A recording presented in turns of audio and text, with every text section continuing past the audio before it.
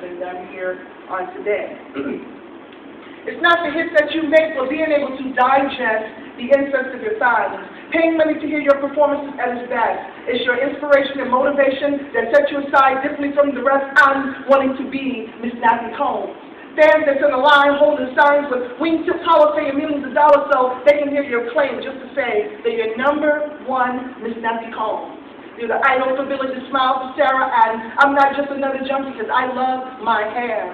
Deaf lovers wanting to hear the music of your songs that generations after generations have waited so long to be the next Miss Nappy Combs. There are fans that sit in line holding up signs once again with wingtip collars paying millions of dollars so they can be natural. Another one bites us, another one bites us, another one cut like us. Another one bites us, another one bites us, another one bites us, another one bites us, another one cuts like us, and another one down, and another one down, another one bites us. Hey, we're gonna cut like you, another one bites us. Hey, Miss Nappy Combs coming through, another one bites us.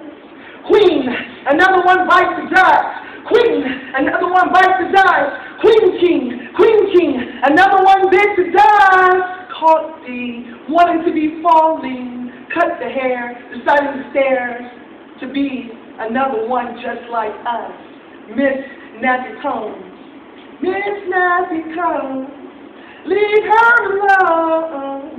Miss Nappy Combs, look at my fro. Miss Nappy Combs, leave her alone. Miss Nappy Combs, Miss Nappy Combs, look at my fro, look at my fro. Don't throw it all, no, Miss Nappy Combs. Thank you to Mr. J. Patterson, Miss Brenda Andrews, Mr. James Bailey, to all of you, to people who live within their own beings. Be yourself. Queen, you're beautiful. Leave her alone. She's Miss Nappy Combs.